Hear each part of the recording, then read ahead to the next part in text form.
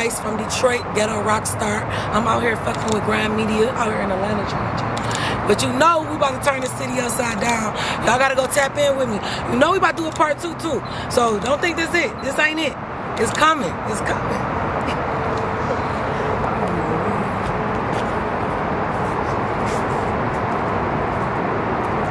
It's right about the skyline. Yeah, we used to have a little studio right there. You said what? We used to have a little studio right there. Oh, what? Okay. Long time ago. Long time ago. It's about a good 15 years ago. Yeah.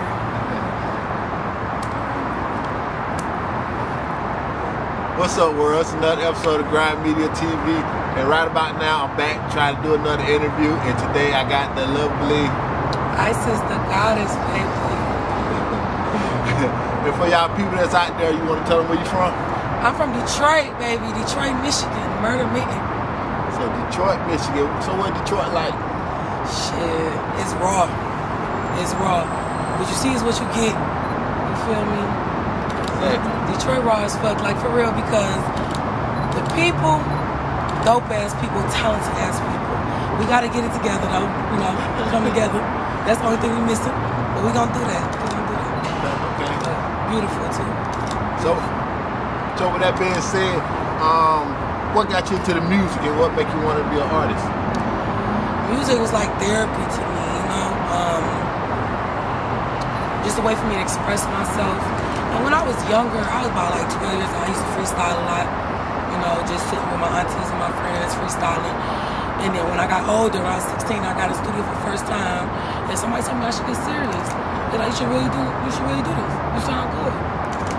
Now, I'm finna put it to the test. Now, do you remember your very, very first freestyle that you just really, I ain't gonna say your very first one, but the one that you took serious, that you just kick all the time, or? Do you talking about the first one? I wouldn't say the first one, okay, but one of the early ones. Okay, yeah, about the... Well, what else you want me to say? I would love to hear it, at least part of it. Well, you know, so the very first life is a bitch in that hoe wear makeup. I keep it 100, so I like my vodka straight up. Everybody wanted a piece of pie, but I keep my cake up. Money say tomato, catch a mess, you your weight up. I ain't gonna lie, this was the very first one. I was about 16 years old, you know. 16? Yeah, I was about 16. Yeah, so she started out early. Wow. Yeah. At a real young age. So what role do Detroit play in your music? Like, when you actually, like, what role do it play when you're writing? Like, oh, well, Detroit give me my whole inspiration because it's my life. Like, if I could put my life in one word, it would be Detroit. You feel me? I'm born, originated there, raised east side of Detroit. East side. So, you know, big east side and it's big. But yeah, Detroit played a big role for real. I mean, in my music career, it really do. It molded me. It created this character, this person, this persona that's in front of y'all right now. Now, how would you describe that persona? Gutter, raw, ghetto rock star, energy. If I could put it in one word, it'd be energy, but energy, I bring that energy. I don't just do that boring shit. Everybody be doing just trying to look cute. I don't give a fuck about looking cute. I'm already cute. I'm beautiful. So, you know. I can vouch for that. But, with that being said, like, I had the pleasure of catching her at one of the P Brown events. Now, you want to tell the people how did that come about? The coalition event. Or before that. It was 2 events. Okay, not the coalition DJ. Oh, what's her name? Cosmopolitan, P Brown. P Brown. Yeah. P Brown, yeah, it was the P Brown show. You know what? I was in town. I saw the flyer, something popped up, and so I had hit them up, the people who was in charge of the event, about getting on. But then, so happily, because I have some connections out here, DJ Decepticon, he's part of Coalition Atlanta. Yes. DJ Decepticon, he was like, oh, you want to perform? You got my slot. I guess they was giving every DJ an artist to represent. And he presented me, and I got on.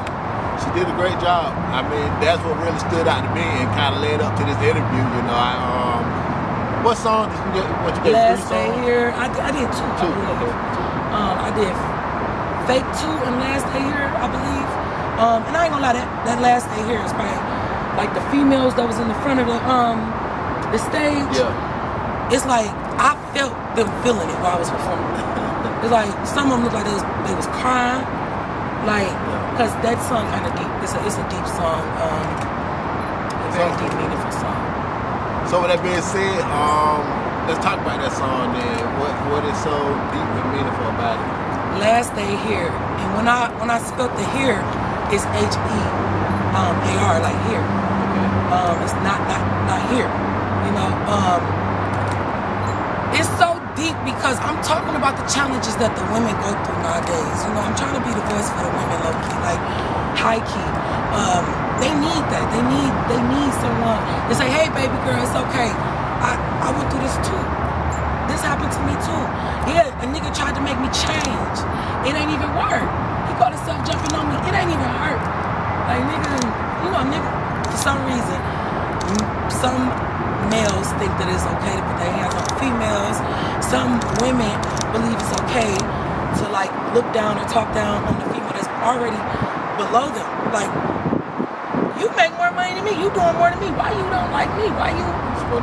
He's supposed to pull me up there with you. Yeah, let's fix my crown. Yeah. Hopefully we can fix that in our people. You know, anybody out there that listening to that part, you know, try to figure out how we can fix that. Yes. Now, bringing that up, let's talk about that topic matter. Now, being a female in the music game, what is the hardest thing you deal with? You want the truth? I want the raw truth. Okay. On some real shit, the hardest thing that I have encountered in the music industry so far have been the males, the sex, you know, whenever it come down to someone wanting to work with you and they might find you attractive, the sad truth is if you turn them down, you might never get to work with that person. And that's sad.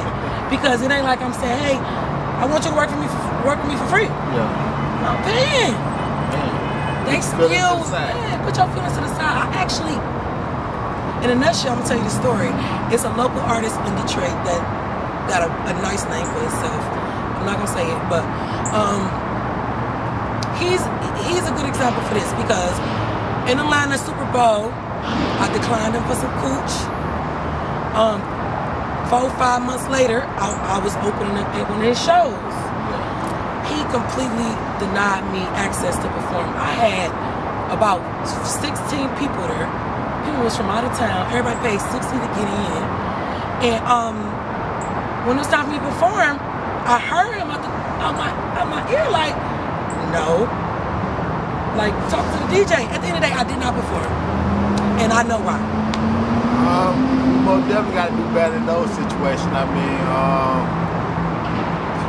the music industry, there's no room for personal feelings. I mean, you got to kind of let other stuff go and get back to work. You know, treat it like you would treat working for the white man in one of these corporate jobs. Pick them feelings to the side and get to work.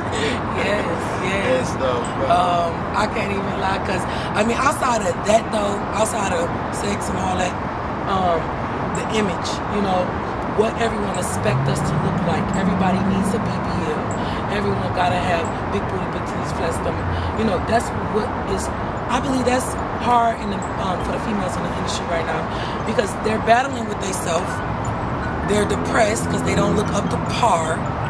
They not shaped like this or that. You know, the hair, the makeup. They want you to do all the full-fledged. You know, I think that. You know, because there's some talented women out here that's not even getting to the light because it might not be today's society of what they want us to look like. That's another thing, but yeah. So, I mean, with that being said, how do you balance? Because, they, like you said, they want women to portray a certain image, and one image is you got to be able to sell a sex image. So, how do you balance that out? Well, I'm a sex icon regardless. You know, sex is natural. I have nothing against sex. Sex is natural. Don't force it though, you know? It's natural. It gotta happen naturally.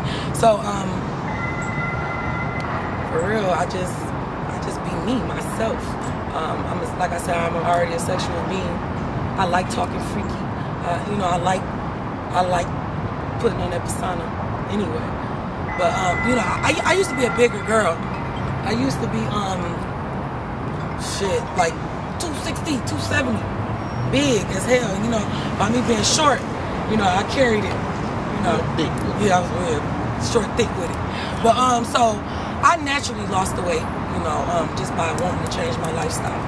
You know, stop eating meat, exercising every day, smoothies most of the time, all that good stuff. So I just want to better myself, and that don't got nothing to do with music. I want to better myself.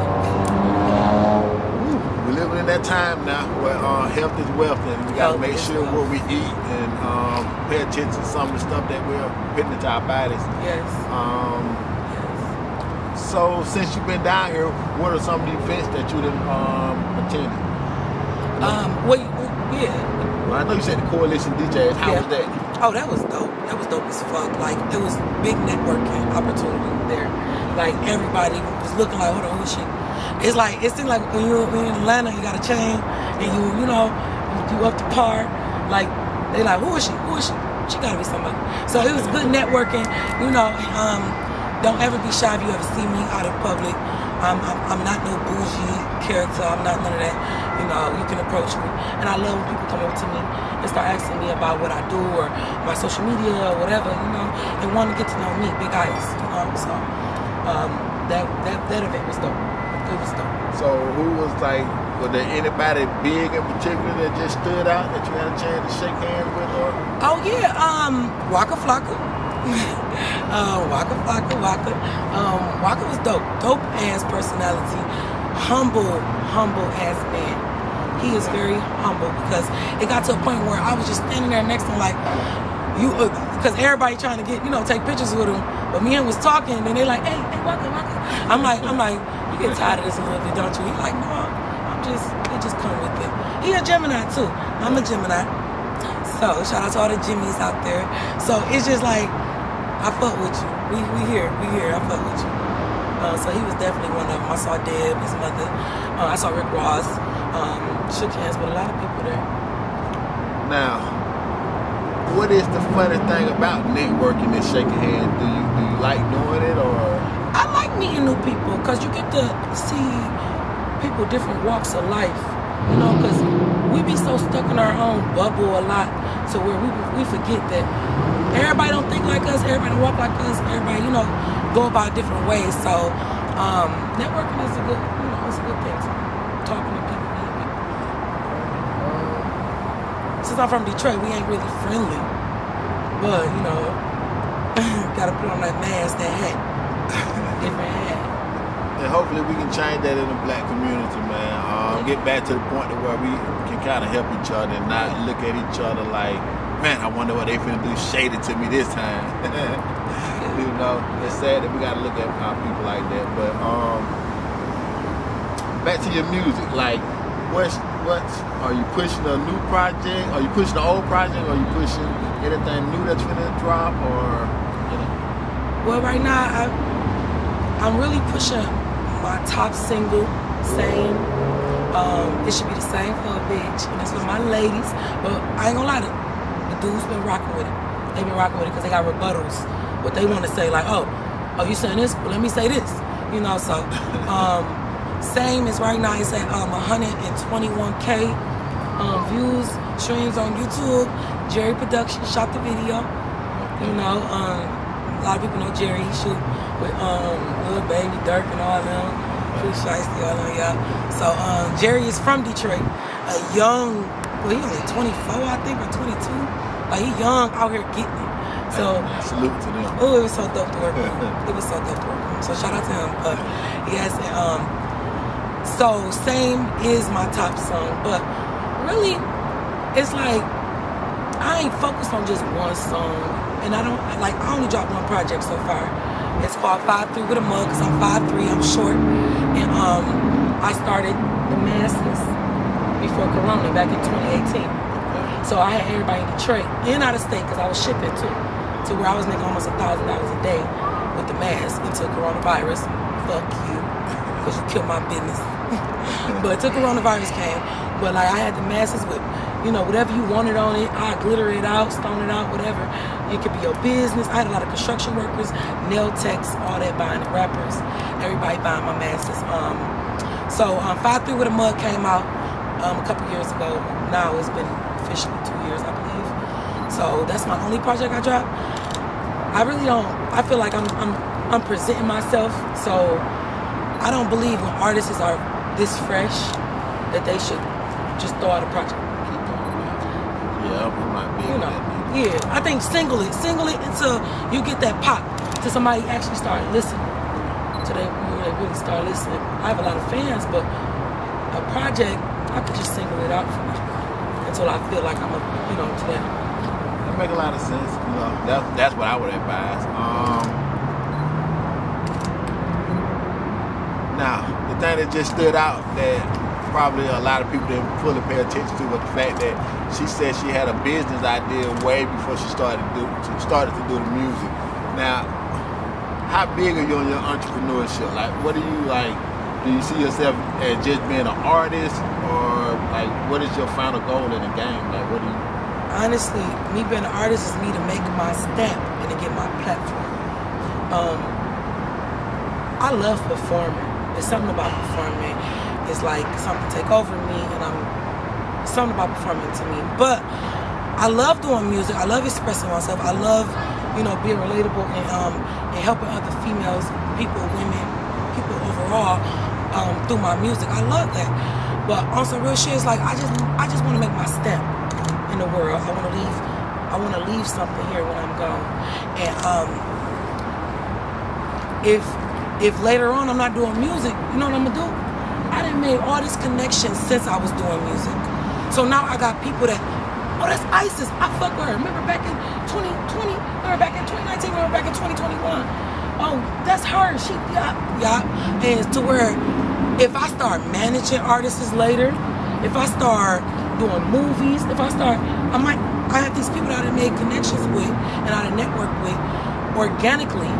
Not on just you work with such and such, so I'm gonna just act like I like you and just be friendly to you. No, I'm really raw. If I ever gave you a good impression that I fuck with you, it's raw, it's real. So it's about just getting a platform. So maybe one day I can have that platform and start talking to my people. And to where it's no more music. Now everybody know who I am, and they want to see what I'm about to do next, and they want to hear what I'm about to say, and know what's the next thing to do, because I'm gonna be telling them how to get their skin good, how to keep their pussy tight, how to all that good shit. Like, I'm the person that's gonna be doing that. It's called Goddess shit, and I'm giving good advice, how to repair your credit, all lifestyle hacks. And I stumped that situation right there to the fullest, because there's a lot of beautiful, talented young ladies out there, but they do really need some type of mentorship. Yes. In the same way that young men need mentorship. So, with that being said, y'all make sure y'all stay updated on what she just mentioned in that aspect. So much to talk about. I know, right? I had the pleasure of seeing you in the studio networking with Kodak. How did that come about? Helliva from Detroit. A lot of people know Helliva. He worked with Meg Thee Stallion. He did Kodak Black Versatile, where that song was long as hell. He kept rotating the beat and kept going. He did a lot of songs, with a lot of artists. So he worked with Shoreline Mafia, big with Detroit. He's all about Detroit. So I met Helliva about 3 years ago when I first started out, and he actually took me serious, and he gave me a chance. And I really respected that because, T Grizzly had First Day Out. So when T Grizzly came on First Day Out, that blew Helliva name to the sky, So I initially always wanted to work with him when I first started rapping. So I got in with him. Here we go, 2 years later, Kodak coming to the studio. He like, hey, Ice, what you doing? I'm like, shit. I'm like, what's up? He like, you want to pull up? Because he know I love Kodak. Okay. Like, I love Kodak. Like, it's a mindset thing. It's a mindset thing, the fact I love him. He a Gemini as well. And I think that's got a big impact on why I love him. Because I feel like we be on the same mental level. So, yeah, he hit me up, said, pull up. Shit, Kodak about to come. I'm like, you lying. I pulled up quick as hell. Okay, so with that being said, then what are your top 3 artists of all time? Like who made you want to rap? Like Lil Wayne, Missy Elliott, Eminem. Lil Wayne, Missy Elliott, Eminem. And what is it about each one of them that you like? I was in love with Lil Wayne for some reason. I don't know. Look, I was so in love with that man. I have pictures of him all over my wall. And his wordplay. And I ain't gonna lie, it's just something about, like, you know, the way you talk, the way you just come off the top of your head and your mind. See, I feel like rap can be science because they say our brain chemical, right? So, if you just going off the top of your dome, anything that's coming out your head is scientifically coming out your mouth somehow. Because whatever's working and tick-tocking up there and rotating, it's coming out the way it's supposed to, or it's organic. So Lil Wayne would be because his wordplay, the way, you know, it's very lyrical. Missy Elliott, why not? You know, she made her step like a motherfucker. She did that. Like, when you thought of females back then in the music industry, you thought of her.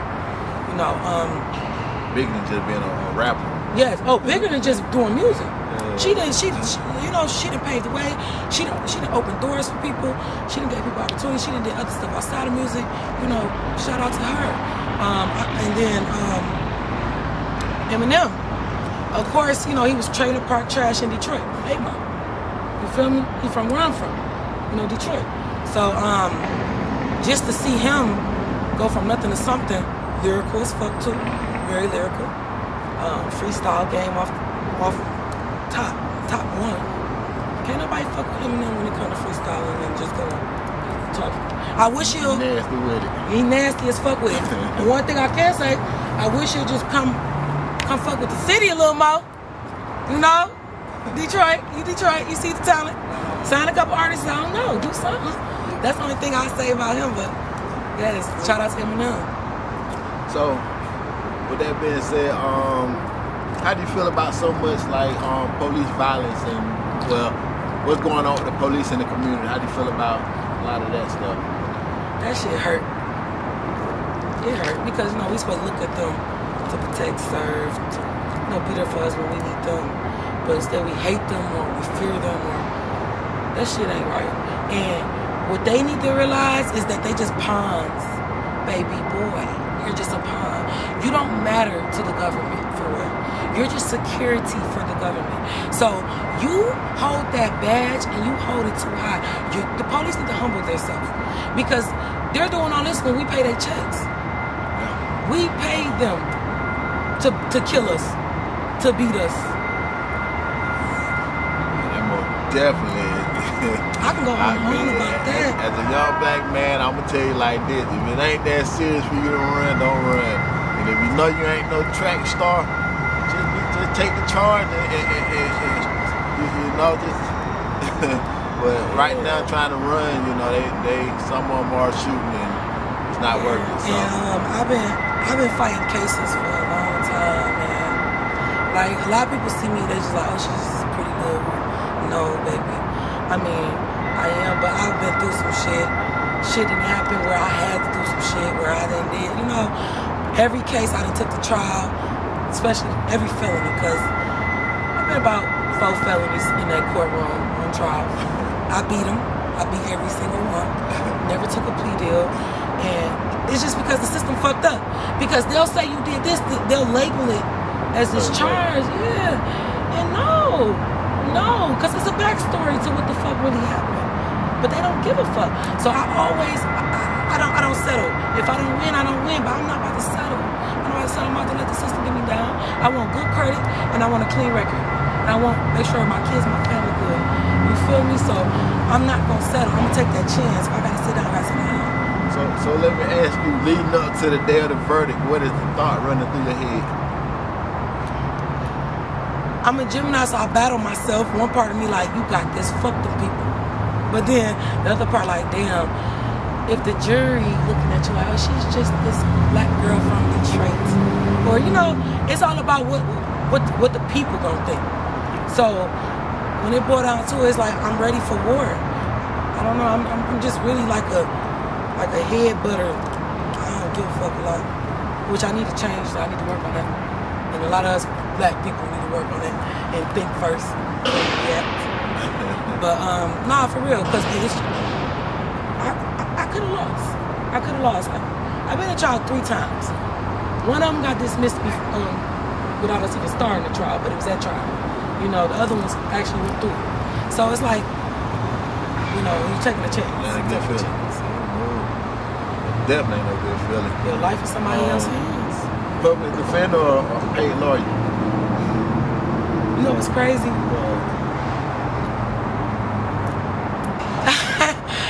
What's crazy is that my top 2 cases that I beat in trial was a public defender. But this one woman, my first time ever catching a felony charge, this one woman, she was a white woman, Suzanne, shout out to her, I forget her last name. She was really ready. Like she was ready. She was like, oh no, you wanna go to trial? You wanna go to trial? I don't care. I got you. I love trial. She said, when she said those words, she loved going to trial. It's like it was a passion to her. She was the older one, she can't really hear. That kind of pissed me off because she kept saying, what did you say during the proceedings in court? But she was ready, and I will hire her. You feel me? I will hire her. But at those times when I was going through it, I didn't have it, you know, and then I probably bonded myself out for the 2,000 or the 1,500, you know, with the 10%. So it's like that was my you know, that was my whatever they call it, holding fee, whatever you call it, retaining fee. So it's like, nope, I'm like, fuck it, I can't do it. I can't do it. So, but they did their shit. Not just her, it was another one. He did his damn thing. He was a black man. He did his thing. And I can't even lie. It was another one. It was a white man from Macomb County. He did his thing too. Public defenders. I did not pay them, but I ain't gonna lie. I tipped them. I was like, I don't know if you take this money, but here, threw it in their pocket like a few hundred, cause you know, cause y'all did y'all thing. And with that being said, like they need motivation to a little bit of help to remind them that look, you got somebody's life you playing with, so make sure you take it serious. And I done fired somebody before, so yeah, definitely. I know we've been talking for a minute, and it's been, I don't know how long it's been, but it's been a hot little minute. Is there any advice you got for any up and coming artists or any artists out there that's? I'm gonna just say, you know, stay true to yourself.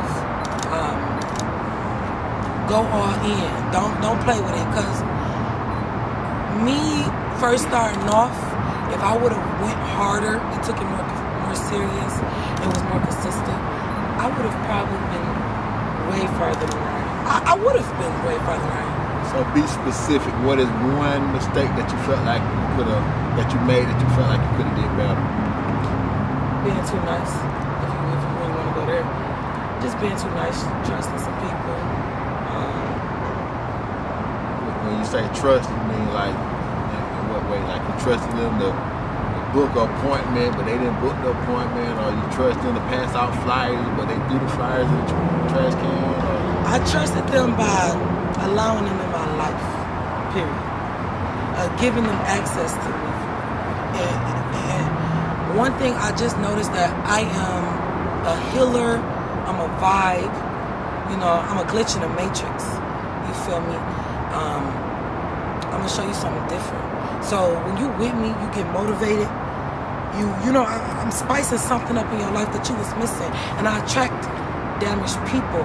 So that's why I say I'm a healer, because when they leave, yeah, they leave at the wrong time for me, but they leave at the right time for them, because they done soaking up my energy. So that's what I'm saying. It left me tired, you know. It left me tired. It left me like, maybe I need to just say fuck this shit. Maybe I'm not gonna go to that event. Maybe I probably missed out on some shit. Or I have missed out. Most definitely training. Training. For sure. So with that being said, like, how do you deal with that, coming in contact with so many different spirits and having to deal with that situation?